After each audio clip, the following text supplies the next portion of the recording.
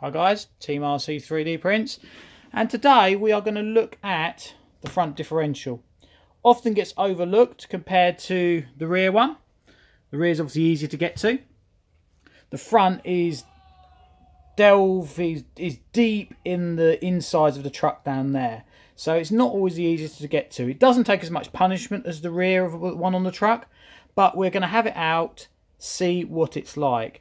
It's not as difficult as it sounds, but we will show you step by step how to do it. So the first task is to remove the body shell. I'm sure by now you don't need us to give you a step-by-step guide to that, but it is just a case of removing the 12 screws on the body shell, the back, the front.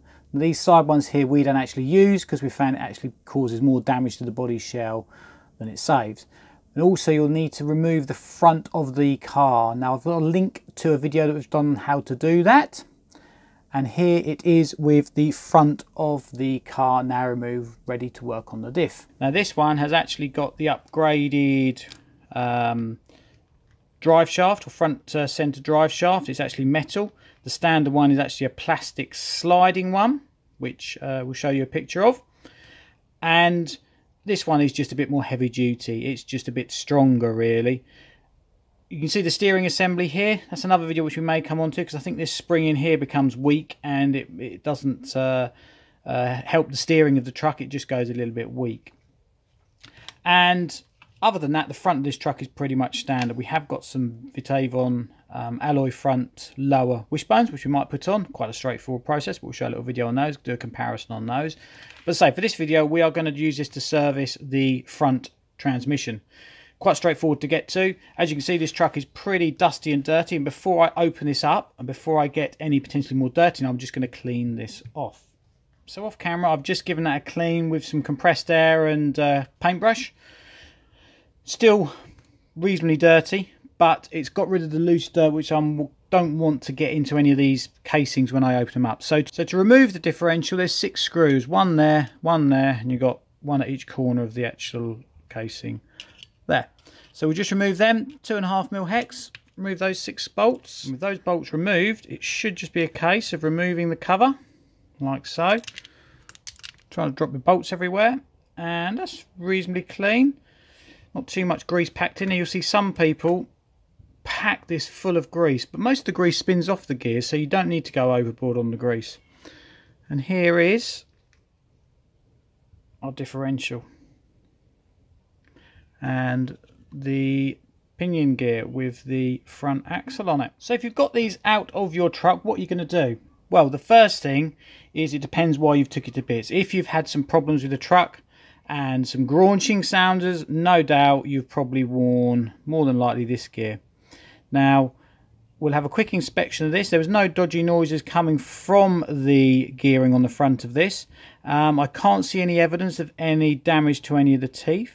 And there's no sign of any metal filings or anything on the inside of this case. So what I think we'll do on this one, we will just take this diff to bits, just to show you the components and to some items that we would check and potentially replace. Now the first thing you'll notice on my hand next to my thumbs here is these marks, grooves, dents, whatever you want to call them. This is where the drive shaft sits in there. So that does need replacing. I haven't got any of these to hand, but it does need replacing. This wear will just get worse and worse because the drive shaft goes in there, it twists. If we show you, if you can see, the drive shaft goes in there like that. So when you're accelerating, you're getting that movement there. So that is just wear, and that will just wear more and more. Eventually something will break, either the diff cup will break or the pin on the drive shaft will break. So we would replace those. Again, I haven't got a spare pair of them to hand, so we will take it to bits and show you how you would replace them. So on our pinion gear, doesn't seem to be any signs of wear on that. We'll just check to see if those bearings feel okay, and they feel okay. Now obviously this is not the standard drive assembly, but it attaches in the same way as the standard one. Now I don't quite know why that shaft is sticking out that far, and there's a small amount of play. I don't know if you can see that. So we'll just see what happens when I tighten that up. Still doesn't feel quite right, so we'll just take it to bits and see what's happened there. No, that's not right. It looks like something snapped. So in actual fact, oh yes, you can see that pin has snapped. So in actual fact, that was very soon going to be spinning freely and we wouldn't have had any front drive. So we've got to spare one of these pins so we can replace that easy enough. So here is our replacement pin. We'll just put a small amount of thread lock on that. Always use blue thread lock, don't use red, because red you'll never get the thing undone. I've seen some comments from people that they've actually had red thread lock on their truck. Now I can't see that that's from factory build. I think that's when people have been working on them. If you put red on, you won't get the thing undone. You will just have to replace parts. So just wipe away any excess thread lock, and that appears to be. So we'll now turn our attention to the differential. Now I mentioned earlier that these were quite worn. I have actually now got a new pair of the drive cups, so we will replace them first of all. You've got to remove these anyway to get to the diff. This ring gear is the same as the rear one, so you only need to keep one. If you keep them spares, you only need to keep one for the front or the rear, and certainly the rear does go quite regularly. But you've got a little 2mm bolt in here which takes the drive cups off. Now no doubt I've already cleaned this out, but you'll have a lot of rubbish and dirt in there potentially, so you might not be able to get your driver into the head of the bolt, so you might need to just clean that out. But it should come off relatively easily. Once that's undone, that just pulls out like that, and we'll undo the other one, and that just comes off exactly the same. We can now remove the bearings. So remove the bearings. Again, a quick check, as I always do. Any bearing that you get to, does it feel smooth? Yes, that feels fine. Something that I have seen some people mention is that you can use this rear diff in the back of the truck and obviously have a differential in it. Well, you can't. You do need to buy the proper Traxxas conversion kit, because this is the rear shaft. I just pulled the rear shaft out of one of the trucks. As you can see, that does not fit in there. As you can see, you've got an axle in there which these then bolt onto, so that does not fit. So what we'll do now, we will just slacken off and undo these 4 bolts, which will then let us into the actual diff casing. When you're taking a diff apart, the chances are you're either doing this because you want to replace this gear, or you're looking to tune your car and perhaps put a different weight oil in it. So if you are going to change the diff oil, the standard is 30k or 30,000. You can go heavier, which will mean the diff will be stiffer. It'll have less tendency to spin up the inside wheel. Or if you go lighter, it will have more of a tendency to spin up the inside wheel. Now, this is the first time I've opened up this diff, and I can't see actually hardly any oil in that whatsoever. So it's a good job we've opened that up. Whether it ever had any in or not, I'm not sure. So we'll just remove these gears. So remove the gears so we can inspect them. Probably can't see too well on camera, but that looks very, very little wear on that. And again, these little satellite gears, they look good too. So I'm not even going to actually clean any of this up. If this was covered in grease and everything, then I would give this a good degrease, but as it's pretty much dry, there's no need to do that. So we've got these little almost like a bearing which sits in that square of that bearing, sits in the grooves on the side of the bell housing of the diff, and we then, a little bit fiddly, then just need to get them to sit in there like that.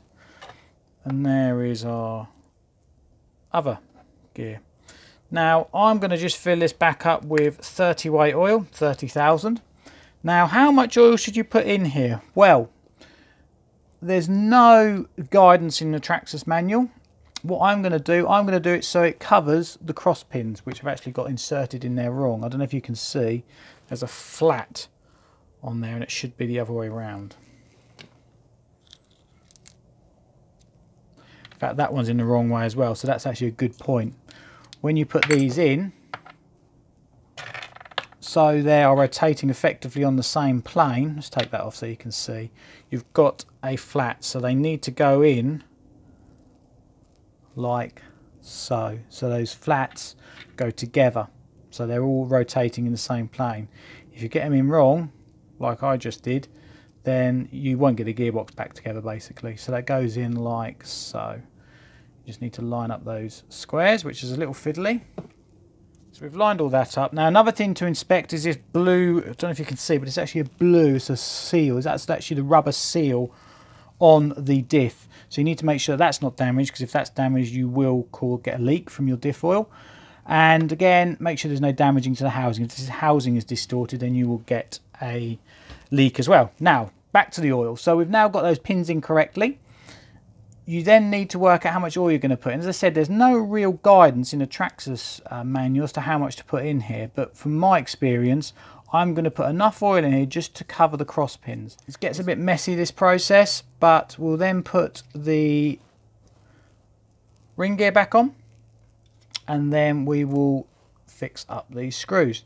Now there's no need now to thread lock these because you're going into plastic. You only need to thread lock when you are going into a metal, when you're screwing into something that's metal, because you then get a chance that it could come undone. Like with the rear diff ring gear screws into a metal part, so you need to thread lock that, but the front you don't need to. So I've nipped them up nearly tight. Well, not quite, as you can see on that one. But what you need to make sure that you do is that you do these up in a cross pattern so that you get this seated nice and evenly. So we then pop our bearings back on. Doesn't matter which way they go on. And then we will put our new drive cups on.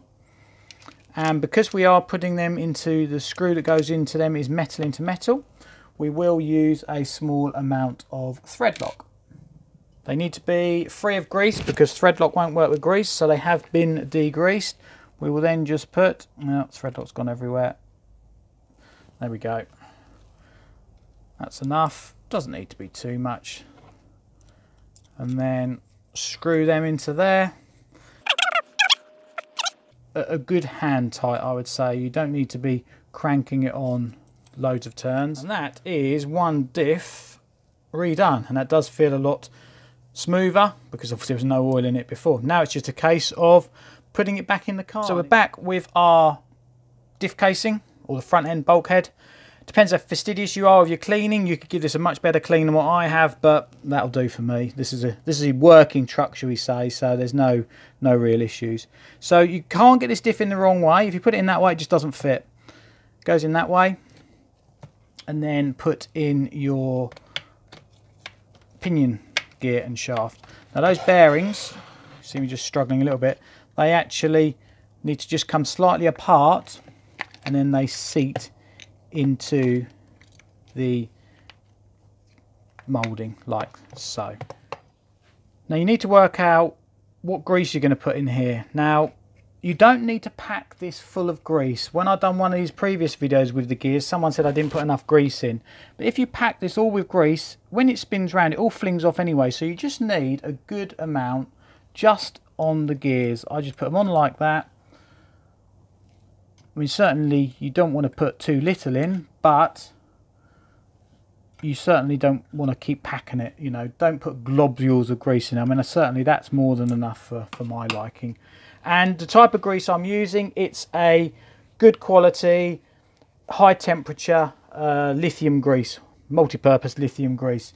There's all sorts of greases on the market. You just need to use what works well for you.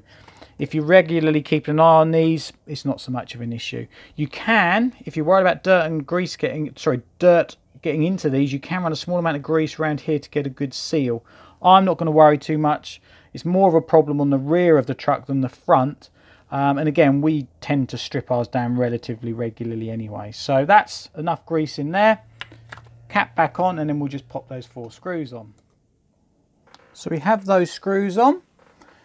They're all in there nicely. Just check that it still moves nice and freely, which it does. And that is basically the diff now all rebuilt and ready to go back in the car. If you refer back to our previous video, which we linked to, which shows you how to replace this all back into the car, and it gives you step-by-step guides on how to do that. So hopefully you have liked this video. If you have, then please do like, share and subscribe, and we will have more videos and tutorials for you shortly. Thanks for watching.